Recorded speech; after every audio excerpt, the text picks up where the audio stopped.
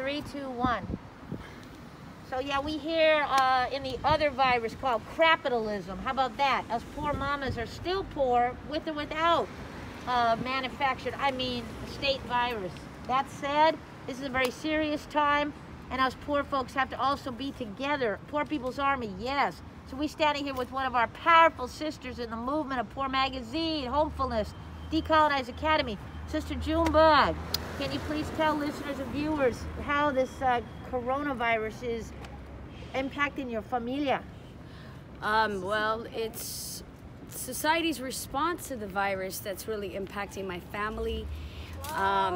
We are basically psychologically being coerced and conditioned in a way to where we're supposed to stay away from everyone. And however, for poor folks, that actually works against us in a sense, because interdependency is the only way we can actually survive and thrive and actually come together.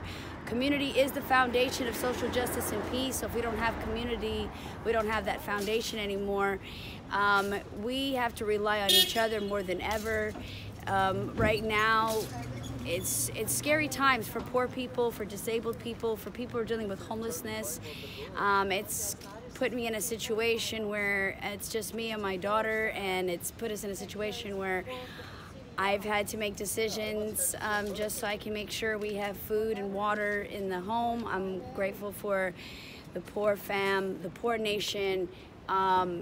It's on us, really, for us. We can't rely on the government to really come to us to really help us at this point. Everywhere you turn around, there's more doors being closed on people. There's a few places that are still offering some type of bagged food. St. Anthony's is still operating with bagged food. They'll give you a meal, a water, and a fruit. Glide is completely shut down. Glide is not even offering that at all. There's one health center on Polk Street that's actually in operation.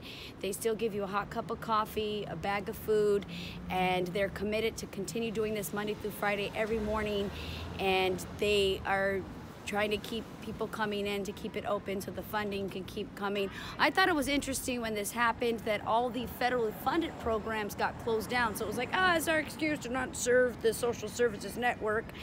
So then we're caught in the net and fed. Right. So it really is having to think outside the box. Parent Voices, for instance, did a food bank in the parking lot, and that was even, people had issues with that. And so, you know, I went to St. Anthony's today to donate clothes. They wouldn't even accept the clothes. Luckily, I found another building to take some clothes for children. We really have to constantly, and as poor folks do, we already think off the grid, you know. So right now is the call to even think more and more and more and more off the grid, because it's real. We're all each other's problem and we're all each other's solution. And I wish we could say spatial awareness versus social distancing. Social distancing creates a psychological thing where we see each other as opposition and competition, and psychologically fight each other and beat each other's asses over a roll of toilet paper and Safeway slave way. So I'm just saying that, you know, my survival depends on my community. That's right. It doesn't depend on whether the government closes or opens their door at this point, because that's what we're facing. Rich people have already stocked up. Rich people got fucking rain collectors in their garages. You know, poor folks, we live check to check. We live based on, you know, what we can, within our means, what we can afford that day, what we can get our hands on. I'm a food pirate. I'm out in these streets constantly trying to figure out what I can bring back to the house. Right now, I just feel like this is given. I think there's a fine line between cautiousness and ridiculousness. Yeah. So where do we find that? Right. And then the other thing is that I feel like this has given the government so much more power in a sense. Fear coerces people to give up their civil liberties. We need to take a look at that. And I just say that people just don't stop critically thinking. Keep your emotional intelligence up. Stress is real. At the same time, there's got to be some kind of level of,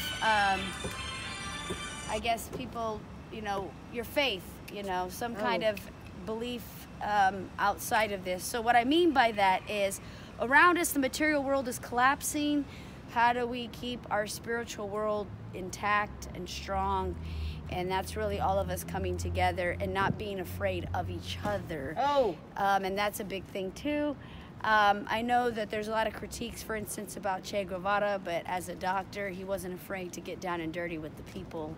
I just don't want people to, you know, look at each other as the enemy. And specifically in the Asian community, I want to say that my daughter witnessed something at her school, that the older children were telling the other children of Asian descent that, oh, you have the coronavirus. And so my daughter said to me, well, those children have no idea what they're talking about. And so clearly my daughter had the capacity to see through the ignorance, the bullshit, and the racism that it's perpetuating.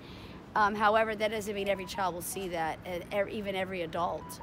Where, you know, I know of somebody right now who lives in a building who says because a certain percentage of their elders that live in their building are of Asian descent, everybody in that building is now mandated coronavirus tested.